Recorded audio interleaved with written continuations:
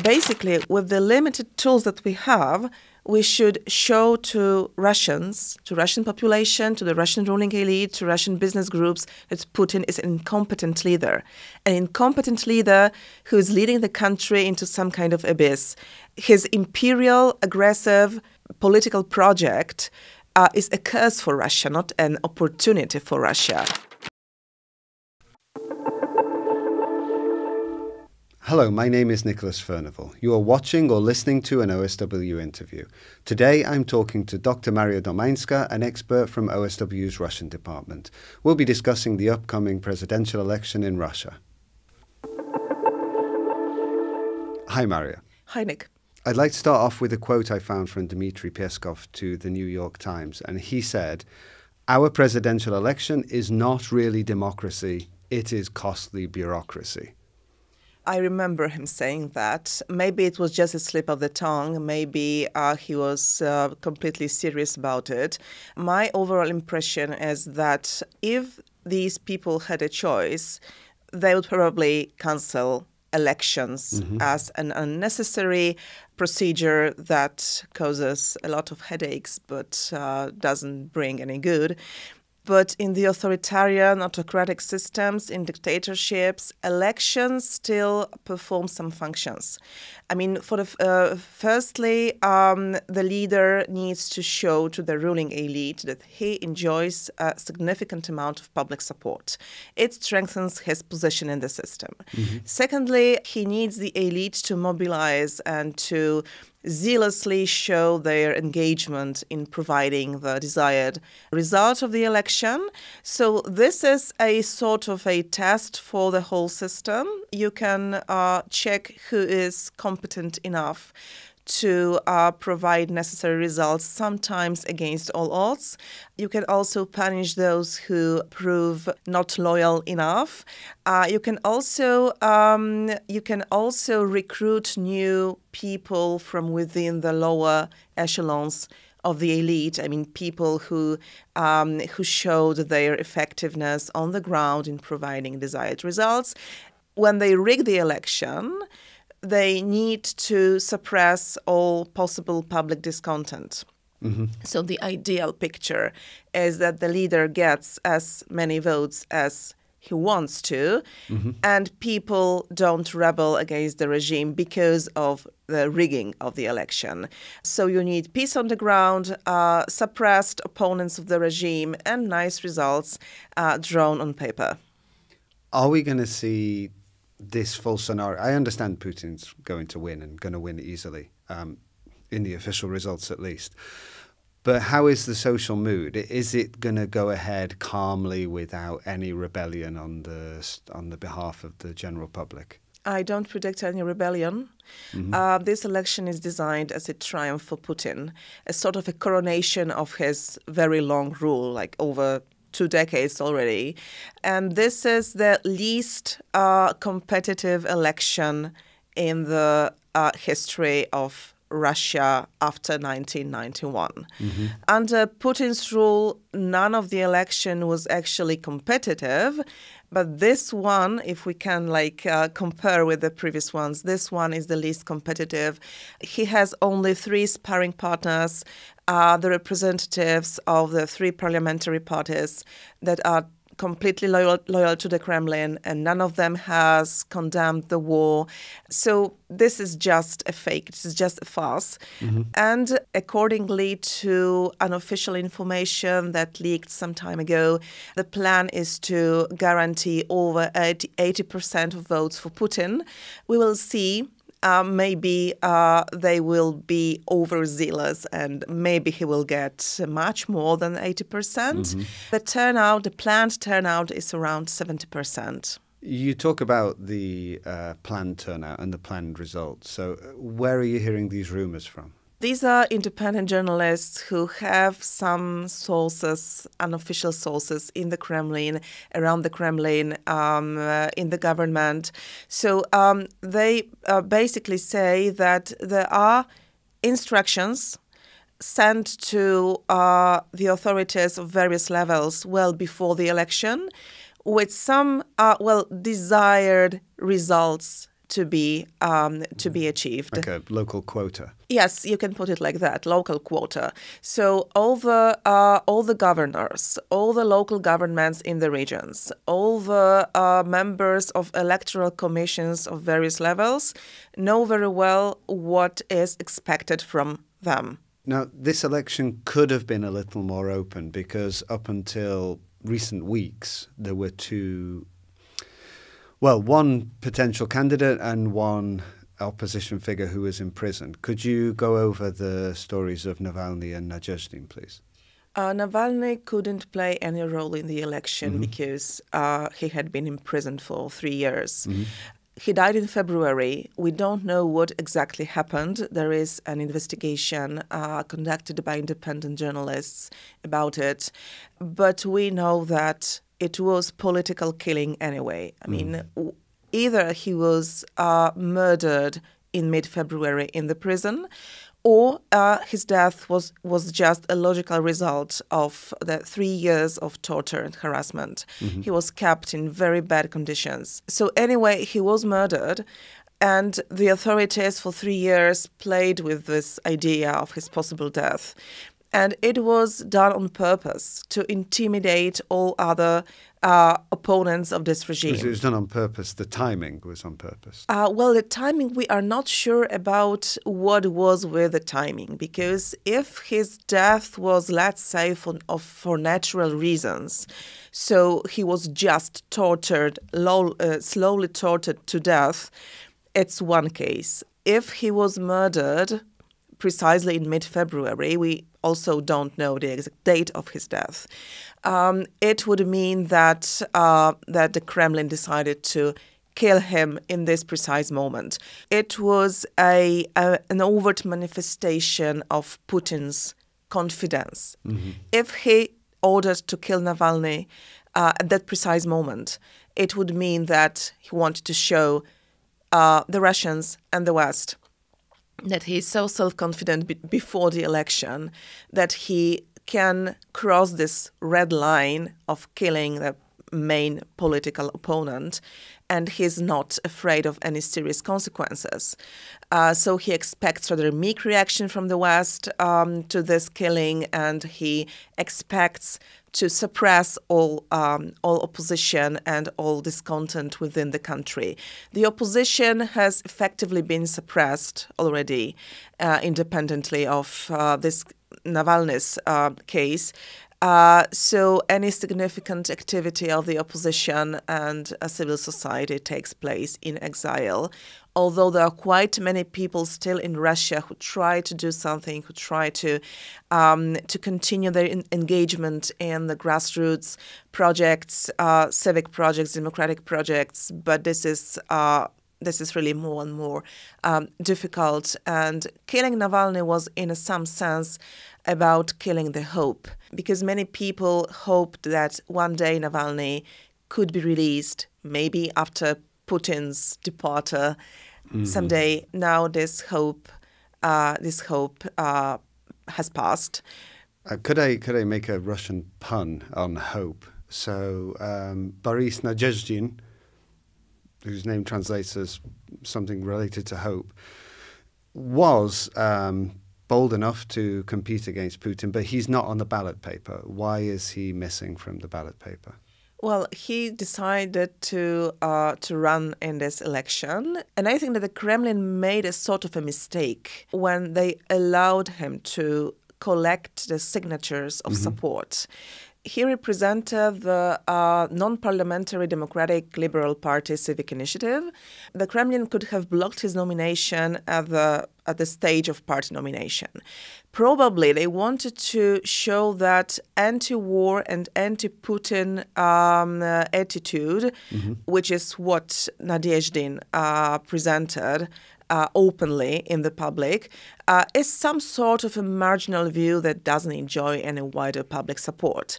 But then when he started to collect the signatures, it soon turned out that people really quickly mobilized to support him. And we saw the photos of very long queues in some cities of people standing to support Nadezhdin, in written, offering all their contact details, all their personal data, which is risky by definition in this system. But they decided to express this way their anti-war stance in the only formally legal way that has been left in Russia. Then he collected twice as much votes, twice as much signatures as was required.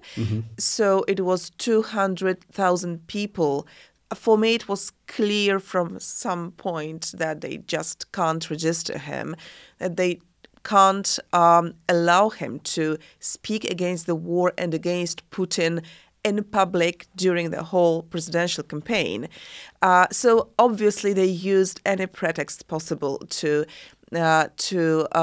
disqualify him from running. We're not debating here whether the elections are fixed, but what is the mechanism? How do they fix it? Because somehow people are still going to the polls and the votes are still being counted. So where does it happen? The elections in Russia are rigged in two ways. So the first source of the election rigging is the very nature of this political system, where there is no room for political competition. There is no room for the freedom of speech. There is no room for public gatherings, demonstrations that are not authorized by the Kremlin and by the law enforcement agencies. So all the political competition has been long ago eliminated from the public life, although it was a very long process of tightening the screws over the time. The second thing is the very process of voting. So we have no independent monitoring. The results are rigged because the protocols are rewritten after the voting to fit the instructions from the Kremlin, and so on. But what is the most interesting is the pre-electoral period, because we see unprecedented censorship, we see unprecedented digital surveillance, we see unprecedented indoctrination and propaganda campaigns against all people who are not loyal enough to the Kremlin. So recently we've seen a big crackdown on artists, on writers, on people who don't comply with the so-called traditional values. This is one of the many aspects of Putinism as an ideology, this appeal to traditional values, which boils down to things like xenophobia, anti-Westernism, misogyny, homophobia, things like that we know quite well from many other countries. But in Russia, the state is deliberately organizing all the state machine around promoting this kind of values. We see indoctrination in the schools and universities. It's called patriotic education, but it's based on militarism, anti-Westernism, hate speech, hatred towards Ukraine and the West, the cult of the war, the personality cult of Putin, and the cult of battlefield death. These are values that are being instilled in the Russian population, especially the young generations. Everyone who tries to speak in the public against this aggressive war, against war crimes, against mass violations of human rights within Russia, is considered an enemy of the state, a foreign agent, a spy. We've seen a surge in criminal cases against so-called spies, against traitors of the nation. So this repressive machine is working more and more harshly and more actively to actually not only suppress all the discontent, but also to make people openly, actively demonstrate their support for the regime. It's more and more often like this. So that's why I call this system not authoritarian anymore. It's neo-totalitarian, with all differences that we see between this system and the classic totalitarianism of the Soviet era. as regards its goals and the very nature, like the spirit, is totalitarian. And we should also remember about it. It's not like a normal authoritarian leadership that you can negotiate with about the future of the security system, for example. This regime is aggressive by nature, and it has proved it many times already. I'm pretty sure that we will not see any lasting peace in Europe without political change in Russia, which is in the strategic interest of the West. And given that this election is a fake, this election is a farce, another farce in Russia's history, I'm sure that the West shouldn't recognize Putin as a legitimate president of Russia after this pseudo-election. The thing that we haven't mentioned so far is that, in fact, for the first time in his political career, Putin is running illegally. Because he's running on the basis of the amended constitution. The constitutional reform in Russia took place in 2020, and this reform violated the constitution in force at the time, both in spirit and in letter. Then a constitutional referendum followed, which was a complete farce and didn't reflect in any way the genuine mood of the public. So Putin wanted to guarantee himself that he will stay in power until the end of his life. So even on the grounds of the domestic Russian law, this election is highly questionable, and Putin's status as a leader is highly questionable. Plus, of course, he is a war criminal. He organizes this election on the occupied territories of Ukraine, where the population is subject to brutal Russification. Mm-hmm. All in all, there are enough reasons for the West not to recognize him. Actually, I can't find any reason to recognize him. Many people are afraid of implementing this nuclear option of not recognizing Putin as a leader. But actually, if we look at it in a sober way, first, Putin is not credible as a possible future partner for negotiations anyway. Mm-hmm. He will violate any agreement he will sign or negotiate with the West about Ukraine. Any agreement that he will negotiate with Ukraine about the bilateral relations.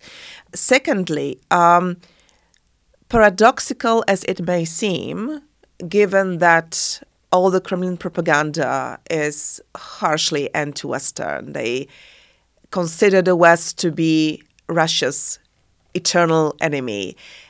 And they, at the same time, they despise Western democracies. Paradoxically enough, they crave Western respect for them. And all the propaganda hype about Putin's Tucker Carlson's interview with Putin was just another proof of this paradox, that they need legitimacy from the West, from their principal enemy, as they say. So this non-recognition would be a serious image blow for Putin, similar to the blow that was delivered by the arrest warrant against Putin issued by the International Criminal Court. The propaganda machine didn't know what to do about it. They ignored the subject because they couldn't sell it to the public in a desired way. So I'm pretty sure that would be a very good method of undermining Putin's position in the system without using any direct tools that we just can't use, of course. Also, it would be a very important signal to the whole ruling elite in Russia that is not very happy with the war and this conflict with the West and Russia's self-isolation. They demonstrate their loyalty, but they will be very happy one day, I'm pretty sure about it, to negotiate some kind of normalization with the West. But they should understand that if they want to talk with the West, or with Ukraine, they should first get rid of Putin, because he is just not the one that we can talk to. He is not credible. But first of all, to undermine his position in the system and to maybe somehow contribute to the political change in Russia, which is, of course, in Russians' hands, not in our hands, but we can do much more than we've been doing since the full-scale invasion started. We should accelerate our military support for Ukraine. Mm-hmm. And we, of course, should tweak the sanctions regime so that it's difficult to bypass the sanctions. Basically, with the limited tools that we have, we should show to Russians, to Russian population, to the Russian ruling elite, to Russian business groups that Putin is an incompetent leader. An incompetent leader who is leading the country into some kind of abyss. And that his imperial, aggressive political project is a curse for Russia, not an opportunity for Russia. And that could create an opportunity, a chance for some kind of political change in the country. Of course, there is no ironclad guarantee for that, but this could be another aspect of helping Ukraine and helping the whole Europe, in fact, to achieve a lasting peace in the future. And this is also that will also be beneficial for the whole global security system. But before we get there, we have to have the, as Mr. Peskov said, costly bureaucracy of the election. And we'll be keeping an eye on the results in the next few days. Yeah, and we will see how much the effective Russian bureaucracy will be able to rig the election, to rig the voting results, to show that Putin is a leader without any alternative, a savior of the nation, because he's presented in this way by the propaganda. How many people will actually come to the ballot, whether there will be any shows of public discontent. The opposition is encouraging people to come, not necessarily to vote, but to come to the voting stations at noon on Sunday, March 17th, to show their anti-war protest. So it is supposed to be a silent protest without any signs, without any slogans, because everything is illegal. But this is the only thing they can actually do, to come in thousands maybe to the ballot stations across Russia. And the people coming there at this precise time, on this precise day, will know that the rest also have come to manifest his anti-Putin stance. This is not about changing the vote results. This is about showing that there is still a part of Russia that is strongly against the war crimes and the crimes of the regime, but these people don't have any other room, any other space for legally expressing their stance. Okay. So, Maria, thank you very much. Thank you very much, Nick. Thanks for watching. If you enjoyed this conversation, why not watch a previous video with Maria where she discusses the limitations in analysing a country closed off to foreign analysts. The link's available on screen now.